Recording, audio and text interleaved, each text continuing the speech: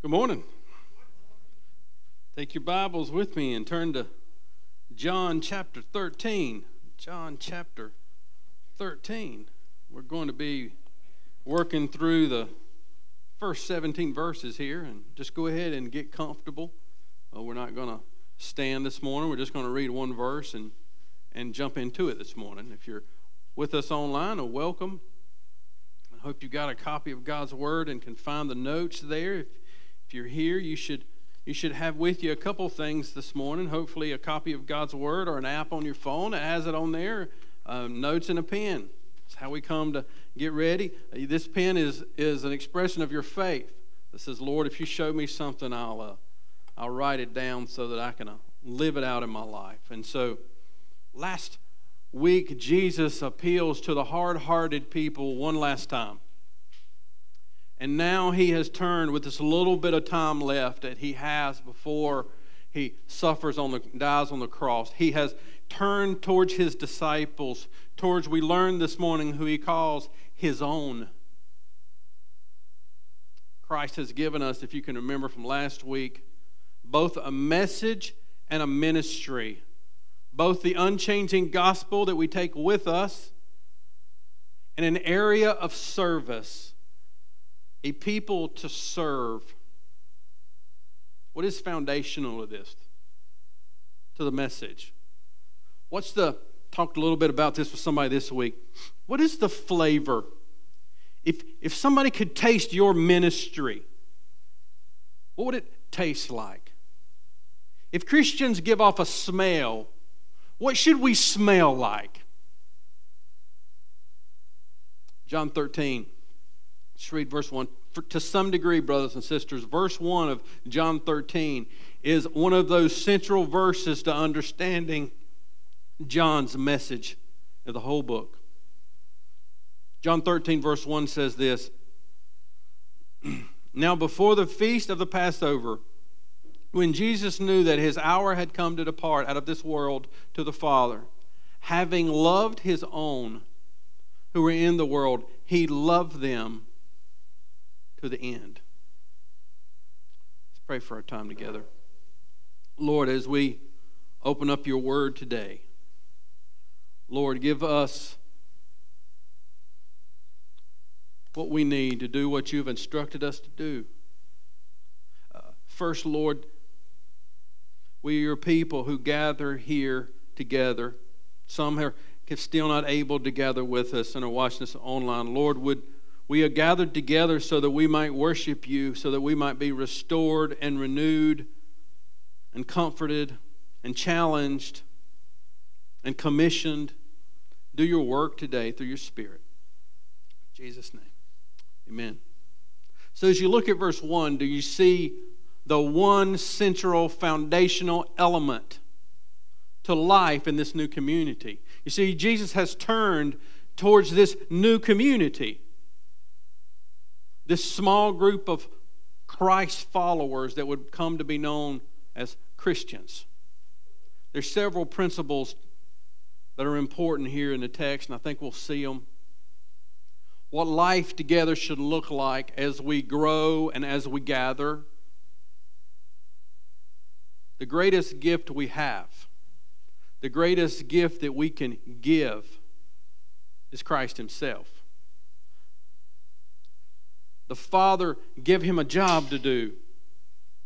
Jesus came and lived and died and rose again to bring his people a gift, and that gift is himself. That is the gift we have to give. It's foundational to Christ-like ministry. Second, is inseparable with that. You cannot lead whom you do not love. People do not follow. Sheep do not follow a shepherd when the shepherd does not care for him.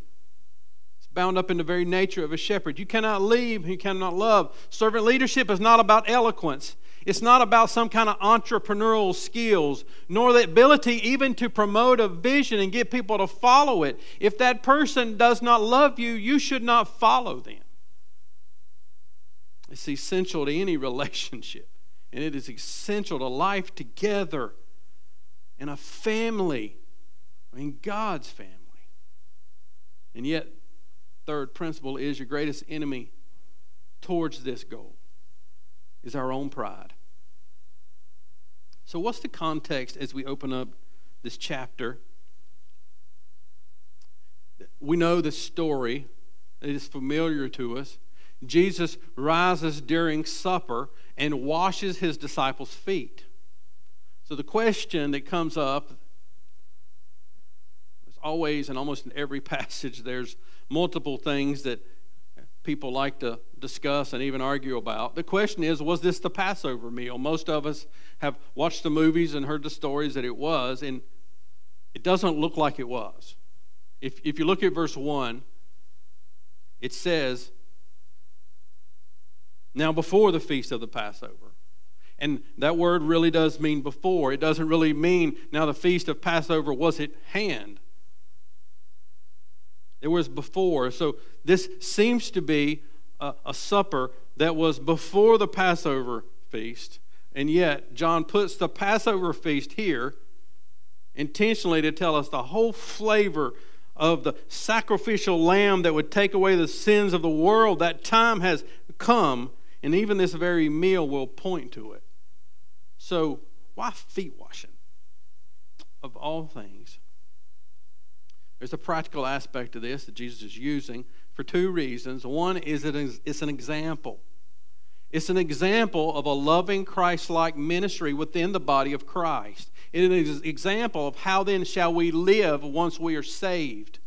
Once we are saved into Christ and into a family, a body. It's an example, but it's greater than an example. It is also symbolic. It is symbolic of a spiritual cleansing that would come through the cross. That's what John is saying. The Passover, it was right before the Passover.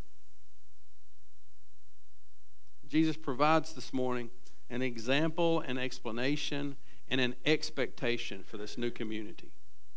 Let's first look at the example. I hope you saw this already in verse 1. Love is always foundational. It's core for the example. In other words, our lives as an example of Christ breaks down and even becomes hypocritical when this is not foundational.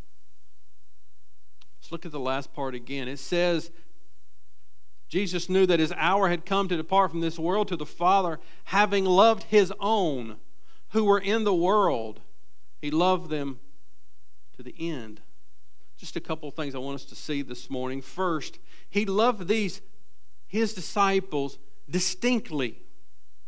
Notice there is the world that Jesus is leaving from, that the disciples are in, but yet he loves them distinctly. Now, let me give you an illustration, because this seems to have watered down in the church. So you find out that your child has a boyfriend. Let's say she's a girl. It can happen either way. Let's say she's a girl. Let's find out she has a boyfriend. And you find out this boyfriend is beating her. Now, just allow yourself for a minute. Feel that with me. You feel what I'm feeling? You might as well call that dude Humpty Dumpty, because all the king's horses and all the king's men ain't going to be able to put that guy back together again. Right? You feel that? Now you open up your paper and you see somebody in your community has been arrested for domestic abuse. Now feel that with me. You feel that? Measure them.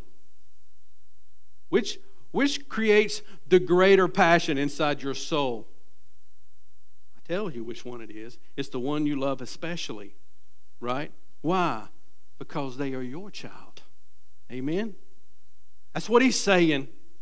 Jesus loves his own distinctly, especially. They are his own. How are they his own? 1 Corinthians. I'm going to look at a couple of passages in 1 Corinthians 6 this morning. This is the first one, chapter 6 and verse 19. Paul reminds the church, remember, these letters are written to a group of people called the church. Reminds the church, you are not your own, for you were bought with a price. In the high priestly prayer in John 17, Jesus prays to the Father and says, yours they were, and you gave them to me. We are His own, and He loves us distinctly, especially, and He is about to prove His love to the fullest extent on the cross, and of which foot washing this morning anticipates the cross. And I want you to get both of those this morning. Yes, this is an example for us how to live, but it is also pointing to something greater than itself. So listen to J.C. Ryle. Knowing perfectly well that they, the disciples, were about to forsake Him shamefully in a very few hours, in full view of their approaching display of weakness and infirmity, our blessed Master did not cease to have loving thoughts of His disciples. That's humbling, isn't it? This tells us that we can look to Christ and His love for us despite our failures and despite our sins. And He loved His own to the end. To the end. What does that mean? That Jesus said, I loved you. And I loved you to the end. It could very well mean that Jesus loved them perfectly and thoroughly. And that would be true. But He loved them distinctly in two ways. First, turn with me to John 15:13. You to see this way that He loved them. John 15:13 says this, greater love has no one than this, that He lay down His life for His friends. Jesus loving them to the end was that He loved them to the end of His life, to the cross, we could say. And yet it goes beyond that, doesn't it? Jesus loves you. Jesus loved them not only to the end of the cross, but to the end of their life. The end of their life. You see, some people die for what they believe to be true, but the disciples gave their life for what they knew was been false. And yet they gave it. Jesus loved them to the end. And yet, if you've been in church life very long, you would be saying this, well, you know, I went to so-and-so church, and I didn't feel loved. Matter of fact, I might have felt used and spit out. You see, love is foundational. And what I want to show you today, also in God's Word, now turn back with me to John 13, look at verse 2. Love is always contrasted.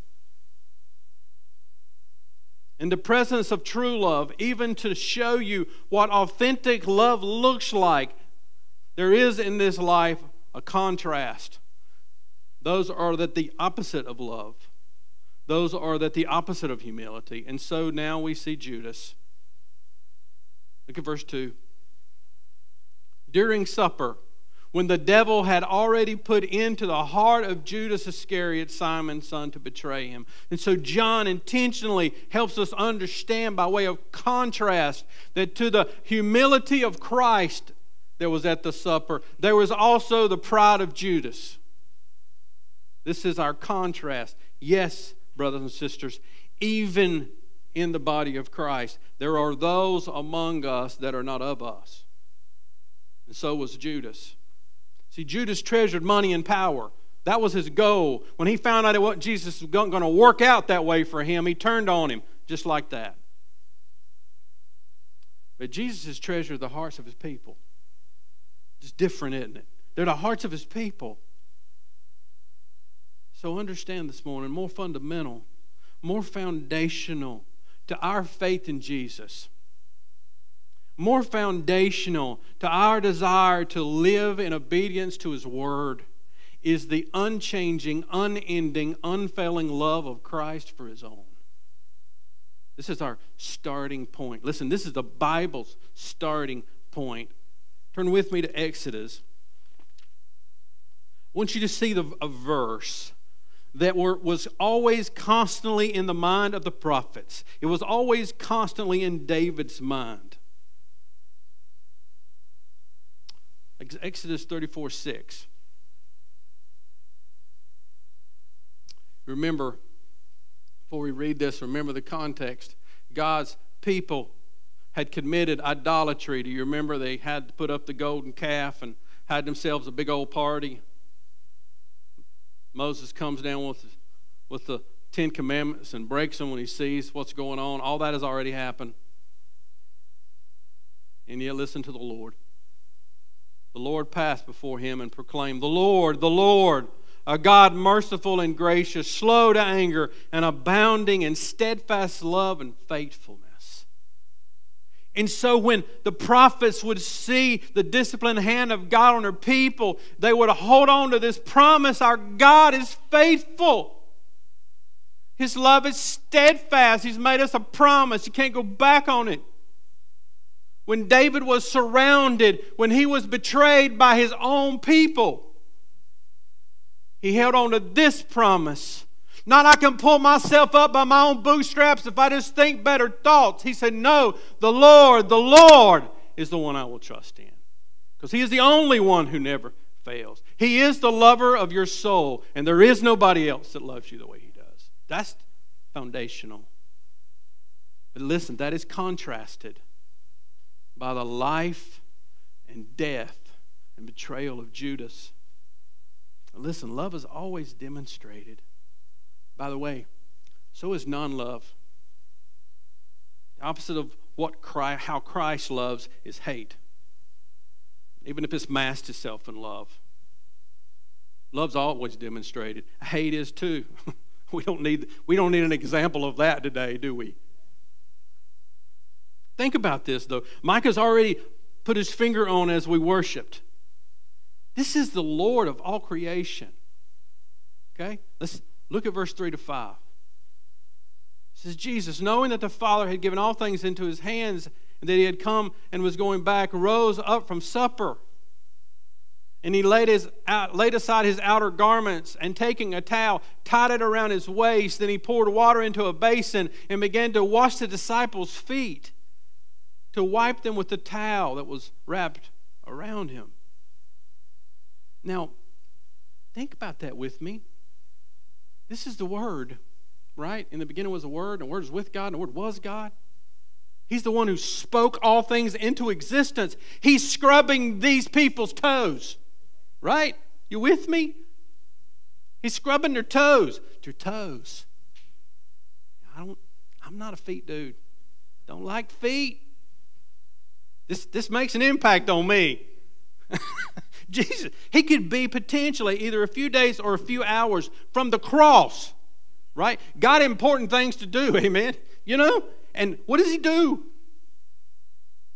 He stops, takes off his jacket, puts on an apron, and starts scrubbing these nasty dudes' toes. Should be a gravity. It should be a weight that we should slow down and pay attention, that even on the way to the cross, Jesus wants to know, how then shall we live? How then shall we identify who really is a Christ follower and who is not? He said, you will know them by their humility, and you will know them by their service. Here's a couple principles. No one is above serving. You find me a preacher who do not like to get out and serve people, he is not a pastor. And he may well be a wolf. No one is above serving. This is what Jesus teaches us with His life. Nothing kills the work of ministry like partnering with somebody who has a pride problem. Secondly, no one is below being served. No one is above serving, but no one is below being served. You see, foot washing, it's not the point.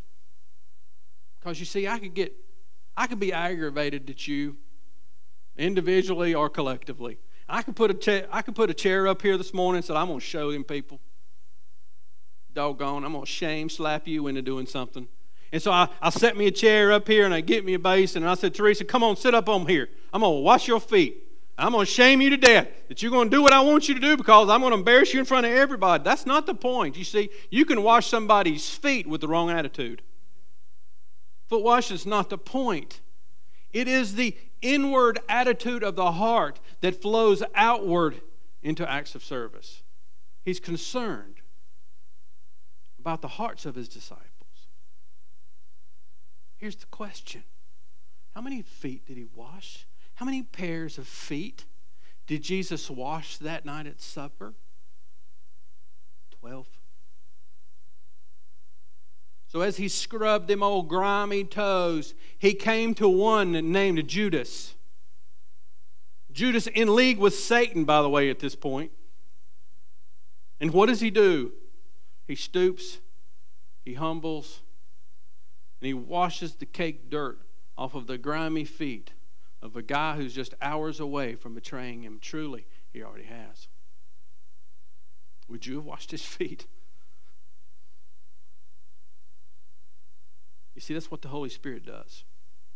That's how you know. Because what the Holy Spirit does when he saves a person is he gives us a joy and a desire to do the things and the ability to do them that we used to hate.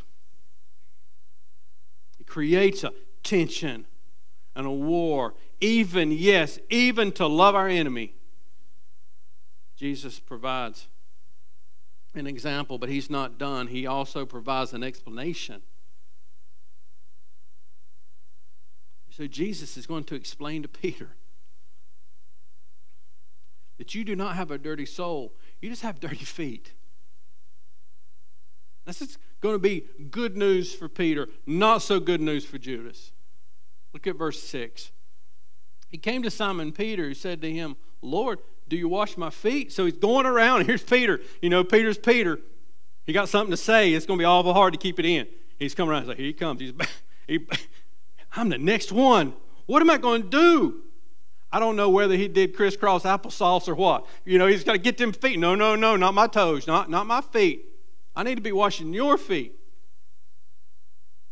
And as Jesus bent down in front of Peter, verse 7, he said, what I am doing you do not understand, but afterwards you will. After what? After his death and resurrection. You see where the foot washing is pointing? Showing us something about what is coming. Also reminds us, you will oftentimes find it hard to understand what Jesus is doing in your life. Peter didn't get it. And Peter objects. Look at verse 8 and 9. Peter said to him, you shall never wash my feet. Like I said, he pulled them things up. Put it on my robe. You're not washing them things. Jesus answered, probably one of the most important lines to pay attention to in the Bible. If I do not wash you, you have no share with me. If I do not wash you, verse 9 says, Simon Peter said to him, Lord, and not only my feet, but my hands and my head. If that's true, just wash it all. Jesus' response right here could be a little rigid, even could seem like, if you don't either going to let me do this, I'm going to fire you. But that would be missing the symbolism. When you get to symbolism, you know the key to understanding the symbolism is understand, unless I wash you, you have no share, no part, no inheritance with me. And that's true, you see. Unless the Lamb of God take away a person's sin, he is not washed. No other prophet can wash you because no other prophet lived a perfect life, died on the cross, and rose from the dead. He can wash you. It is faith in Christ that makes you clean. And so Jesus explains this in a threefold way in verses 10 and 11. Jesus said to them, verse 10, the one who has bathed does not need to wash except for his feet, but is completely clean. And you are clean, but not every one of you. First, he tells Peter, Peter, you are clean. By the way, I don't know any other better news from the Lord that he can say to you this morning than for the Holy Spirit to give you just a reminder. You are mine. because I washed you and made you mine. You are my very own. That's what he said. You're clean. You see, let's say I invite Jason and Stacy over for supper. Here's what they're probably not going to do. It's fine if you do, by the way. Probably not going to do it. I invite them over for supper, and Jason comes in and say, hey, I need to take a shower. Is that all right with you before we eat? I'd say, yeah, the towel's in the bathroom. But he's probably not going to do that. Here's what he might do. Before we eat, can me and the kids wash our hands? Right? Freshen up. You see, the dinner guest, this is the physical symbol that points to a greater reality. The dinner guest would take a bath at home, but they had to walk on a dirty road. No pavement, no cars.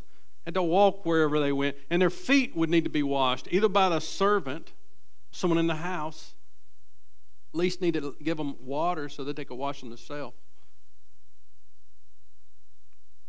So the atoning blood of Christ washes his people once for all.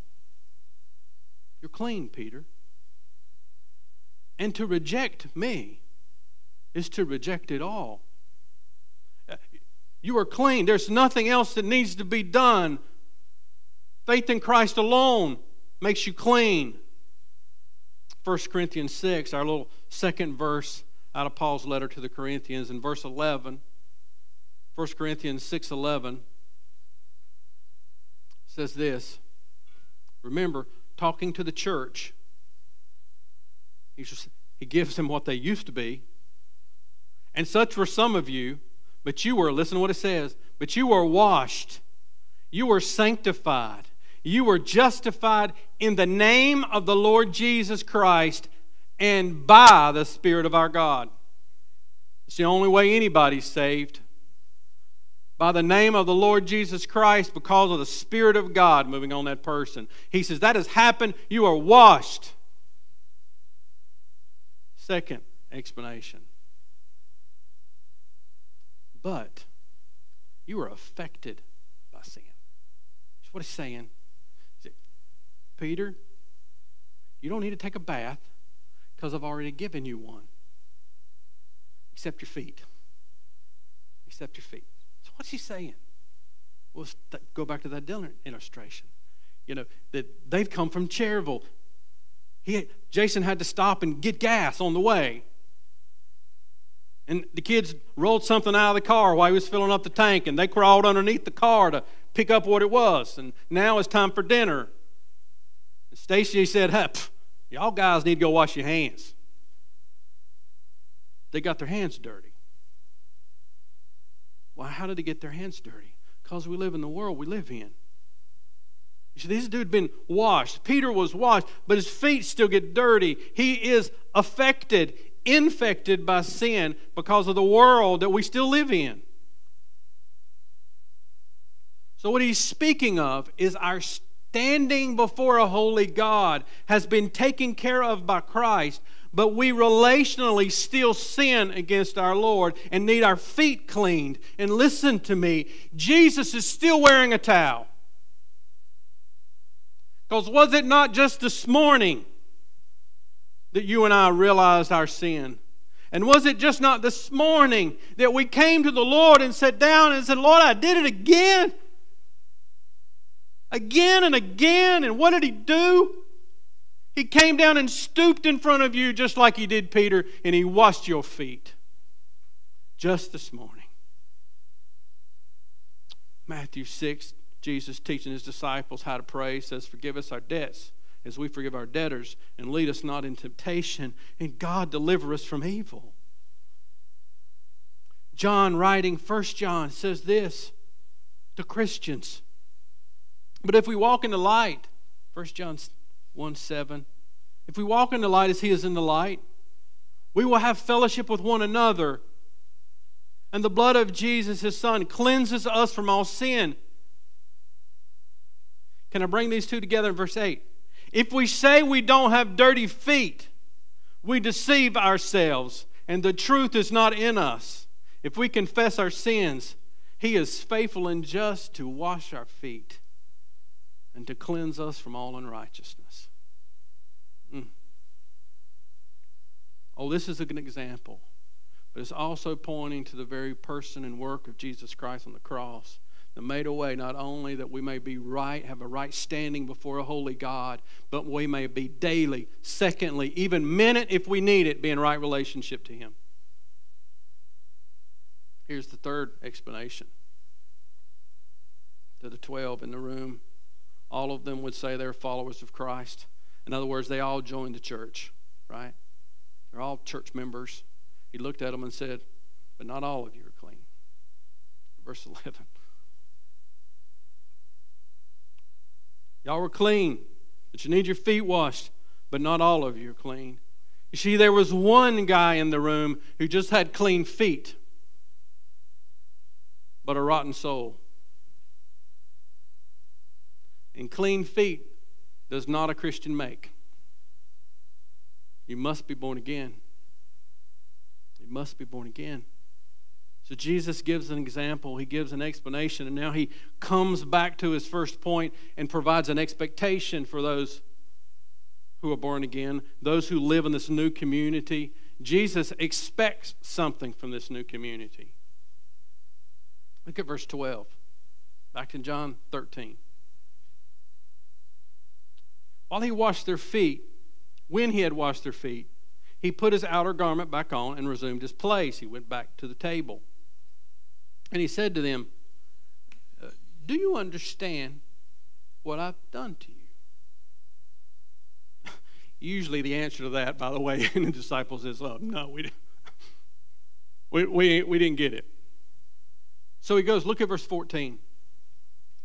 If I then, your Lord and teacher, have washed your feet, you also ought to wash one another's feet.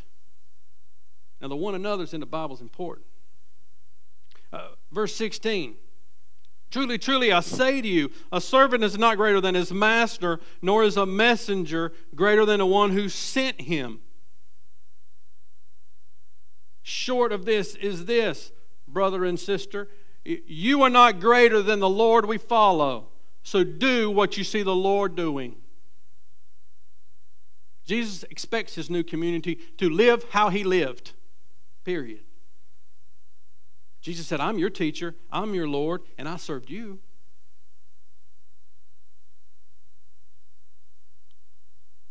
Recall in your mind all the one another's of the Bible. Love one another, forgive one another, bear with one another, forgive one another, correct one another. Jesus died to make all of that possible. It also reminds us you cannot become like Christ on your own. So then, Galatians 6:10 says, so then, as we have opportunity, let us do good to everyone, especially to those who are in the household of faith. Jesus makes us a promise here. Look at verse 17. If you know these things, blessed are you if you do them. Did you catch that? If you know these things, that's good.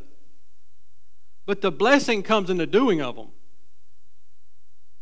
Cognitive knowledge about who Jesus is and what he did is worthless unless it bleeds out into you, into the lives of other people, especially beginning of those who are born again, and then it bubbles over. I could ask you this question this morning that every one of us needs to answer inside. Are you a happy Christian? Are you happy? Instead of going, hold on, preacher, blessed means more than just being happy. Yep. It doesn't mean less. It does not mean less. Oh, it means more. If we had time, we could talk about the more. But we must answer this question. You see, the key to happiness, according to Christ, is humble service. The blessing comes in the serving.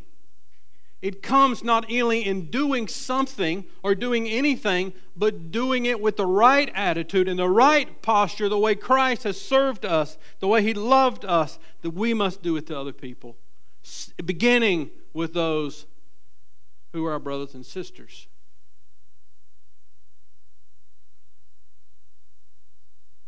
say, hold on, shouldn't we love those outside the church? Well, brothers, if we think about this, wasn't all of us at one time outside the church? Wasn't there one time when we were not a believer?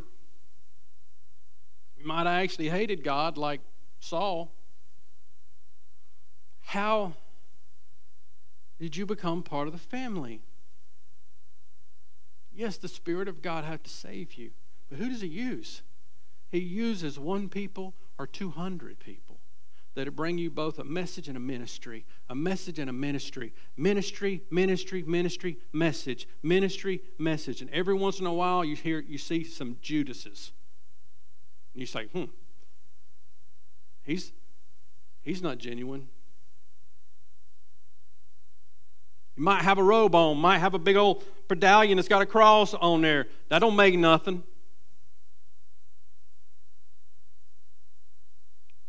We love those inside the church rightly. What this produces within a family is a bubbling over into the lives of those around us. Can I give you a way you know that you're doing exactly what the Lord told you to do? Many people look at Christians who do hard things and go to hard places and say, you don't look very happy to me. Can I remind you sometimes that doing the right thing is hard and we get tired? That does not mean we're not joyful. You see, when you enter into the one another's of this life, your joy will oftentimes be mingled with sorrow. Why? Because we embrace other people's pain. Sometimes we can't fix it. Most of the time we can't. And so we have to get it back in our cars and go to our homes and cry out to God and say, Lord, if you don't fix it, nothing's ever going to change. It is sorrow mingled with joy. This is the Christian life. This is how you know you're doing exactly what the Lord wants you to do.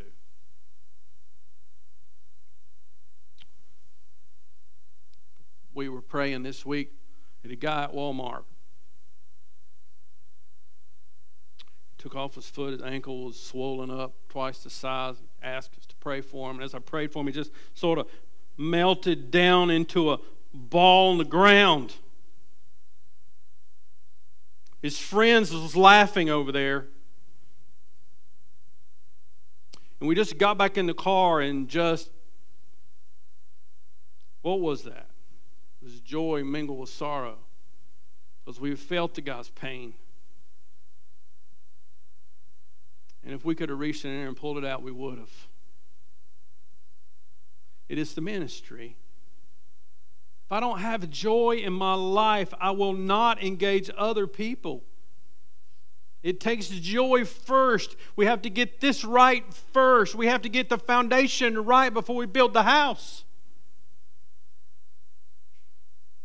The key to reaching our community is to be so full of the love of Christ that we cannot contain it, so that the world may know that what we have is not fake, but is authentic. And when they get around you, they smell something distinct.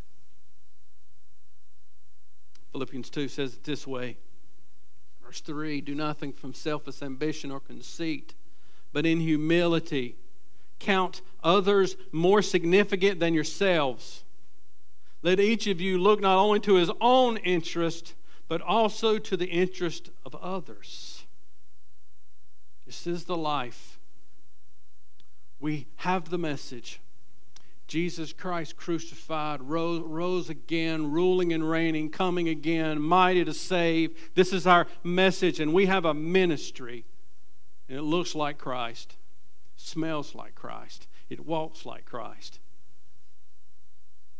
Do you understand this morning how much you are loved? For the one who loves you could do nothing more than what he has done. You see, the ultimate act of love is the cross. Turn with me. I do want you to see this verse, these verses, Philippians 2. Philippians 2, verse 5. Again, written to Christians. This is written to his church.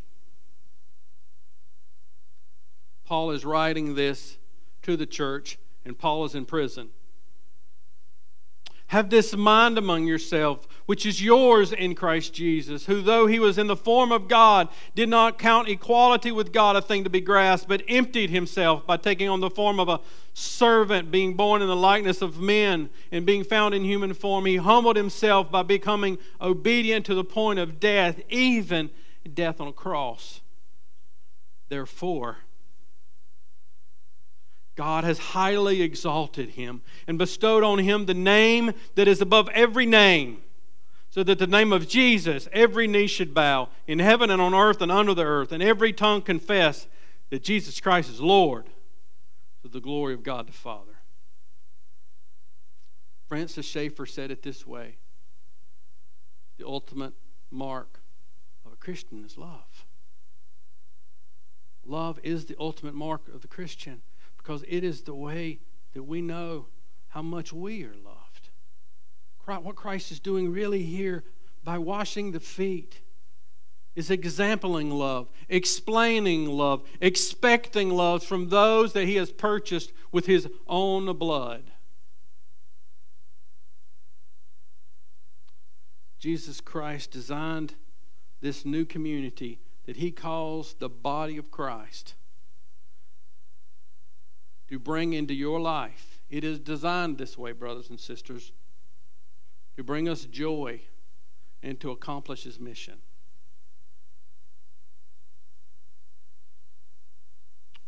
Before we close today, I just have one thing I want to put before us. One more question.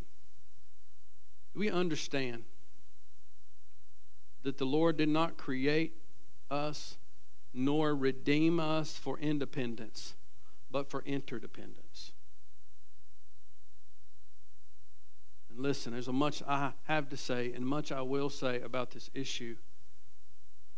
But we, in the middle class and upper middle class America, who have bought into the unbiblical lie that all you need to do is love yourself, that church exists for you, that America exists for you, and that all you need to do is try harder and work harder and pull your own self up by your own bootstraps, is a lie from the pit of hell, and it will not bring joy.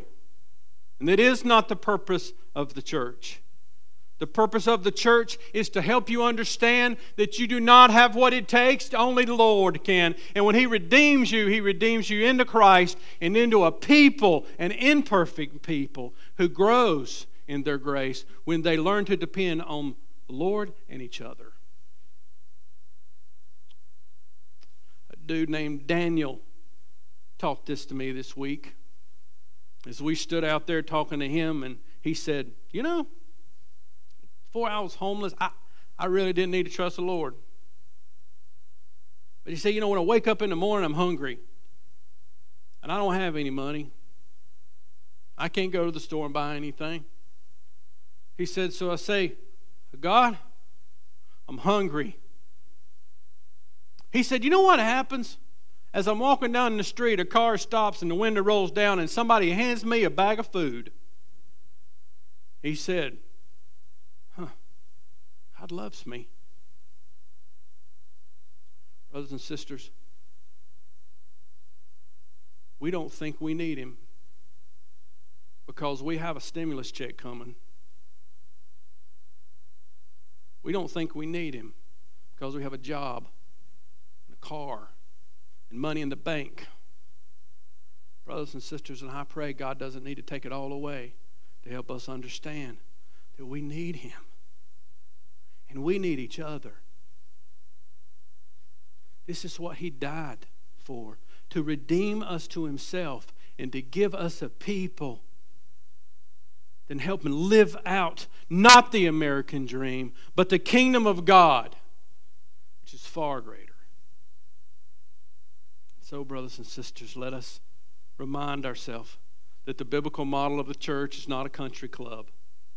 It's not one where you pay dues and get benefits. It is a gospel-centered community that is motivated to action by the humble, self-sacrificing grace of Jesus Christ. The question is, are you part of this community?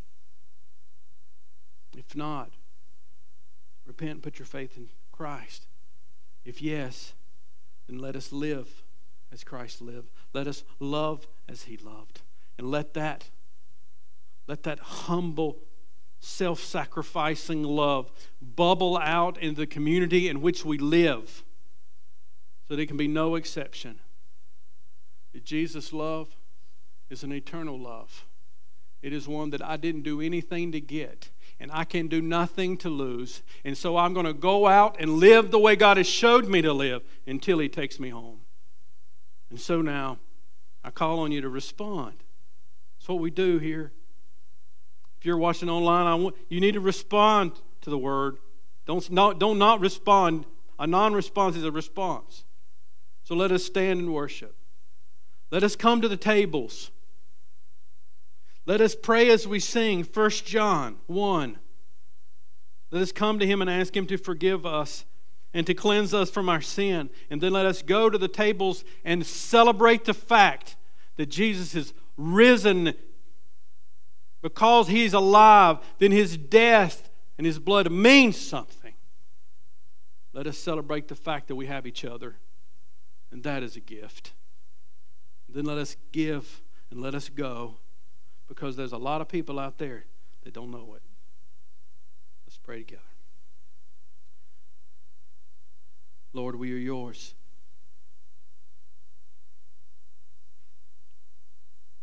And you've proven that to us over and over and over again. Lord, if I could have lost your love from me, I would have lost it long ago. But you have adopted me into your family, and there is nothing that we can do to become a non-child. And to that we say, praise the Lord. Great things you have done. And so, God, we just long to worship you. We long to come to the tables and worship and give thanks that we have a family to come to the table with. And it's all grace. I did nothing to be adopted into your family. Even the faith I believed, you gave it to me. And so we say, Lord, we love you. We want to show it not only how we worship here as we gather, but we want to show it by how we go, how we love, how we do the one another's now. Now the one another's start, God. So, Lord, please, don't let us fall back into our American dream lives while we look over people that we are meant to love. God, renew our marriages. Renew our families. Gather more people into your family. Bring them safely home, God. Use us. In Jesus' name.